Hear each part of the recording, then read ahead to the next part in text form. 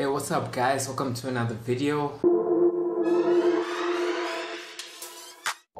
Today we'll be registering a domain. Basically we'll be registering your website and we'll be going through the steps and just follow through. You can actually also use this for yourself if you do want to register a domain for your business or your brand. So follow through and let's get into it. How's it guys? This is PK and you're watching Books Digital. Don't forget to subscribe to the channel and like this video. Okay guys, so we are now in Google. Alright, the internet service provider that I use, that I trust, is Afrihost. We can just search for it here, Afrihost, and I'll tell you why I prefer it.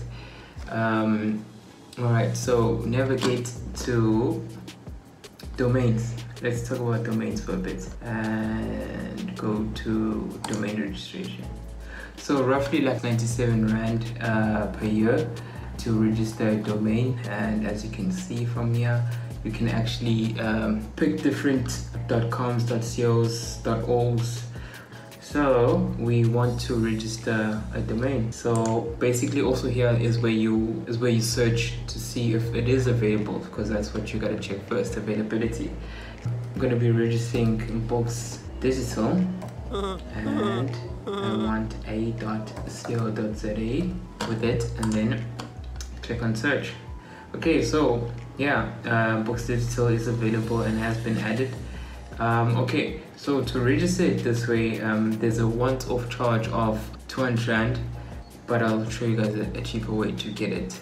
So basically this 200 Rand is once off, but each year pay about 97 Rand. So if you are going to be parking it, this is fine.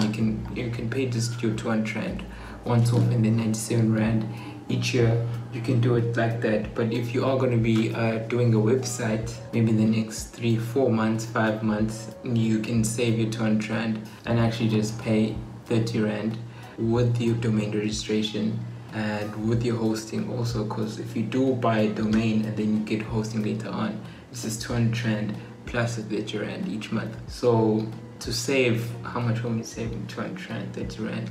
To save about 170 Rand, 160 Rand, you just get hosting, and it comes with a free domain registration for a year. So basically this is what you're going to be doing. So we head over to hosting and we head over to Linux hosting for 40 Rand a month.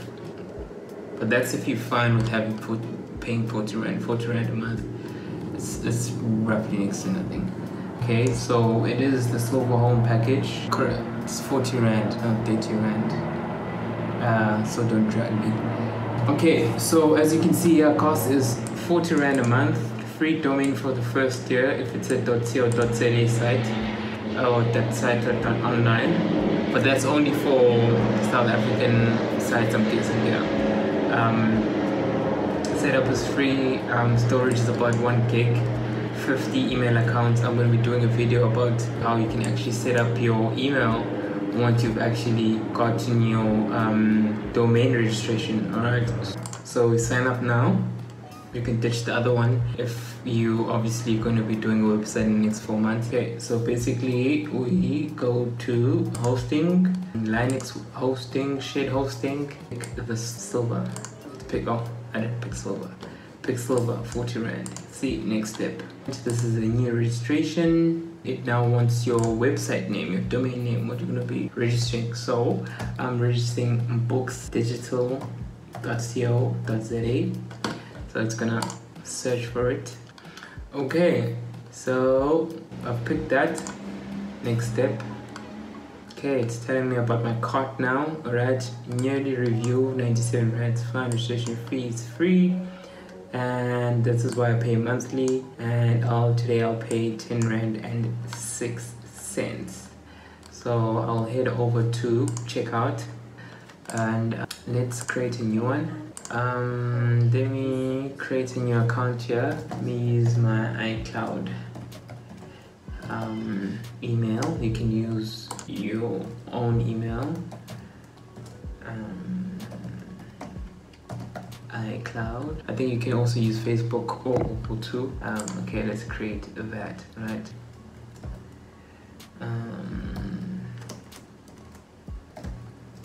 Let's give it my first name, last name, and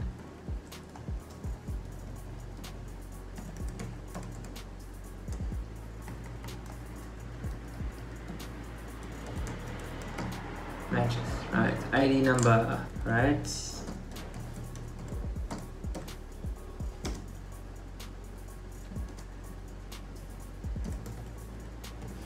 Mobile number, right? And this is all optional.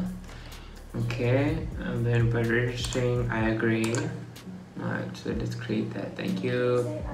Account details have been emailed to you. Thank you. Okay, so fill in your account number. You want Afrihost to debit off each month. Alright, I'm putting in my account number. Okay, who's the account holder? Check. And bank. I've got a lot of banks here. And is it universal? I accept. Name this method. Got it. Check account. Does that do check account? Funding confirmation. And they will send you a debit order verification to verify obviously that it's a real bank account and that they can actually deduct from there when they do need to deduct from there. Okay, let's just continue to check out. Okay, basically I authorized and done, and it's from Books Digital domain registration. By placing this order, I agree. Yeah, I agree. Yeah, I agree. Then complete this order. So let's go to our new client zone. Basically this is where your account is, but basically we're here in hosting, and we see that they haven't updated our account, so we'll just give them a few minutes. Usually takes hours sometimes for them to get back to you, so let's wait. Alright guys, so a couple of emails are gonna come through from Afrihost. Basically your details, as you can see. I'm not going to go down further because it basically gives you all the login information, but this is probably how it looks like. And the payment verification, which I'll show you, basically you need to go into your bank statement and retrieve code that they deduct R1 from your account, and then it is going to show up as Afrihost. It looks like this. Okay, so to verify your account, we're going to go back to here, and I'm going to go to billing,